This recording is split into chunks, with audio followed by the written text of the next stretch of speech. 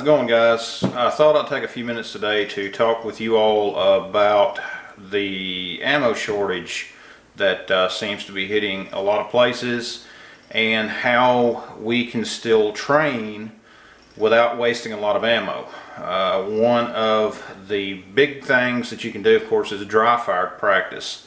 And I have gone in and put together a playlist of some of the videos that I've done that focuses on trigger control as well as dry fire. You can find those up in the card up above here, so go check those out.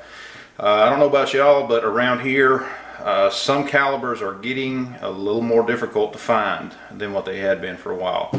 9mm is virtually non-existent. I mean, there's some out there, but it's getting harder to find. Even a lot of the bigger stores are having trouble keeping it in. I was at local Cabela's here a while back. The only thing that they had in 9mm at that time was some of the more expensive stuff. I think it was, $25 for 20 rounds.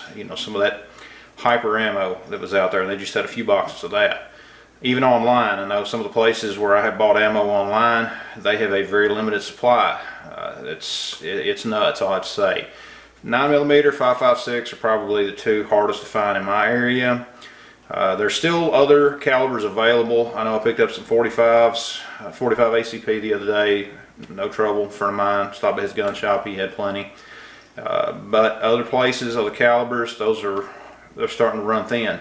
But what I was curious about is what type of ammo is hard to find in your area. Are you all experiencing the same kind of shortage that a lot of other places are? If you are, let me know down in the comments below.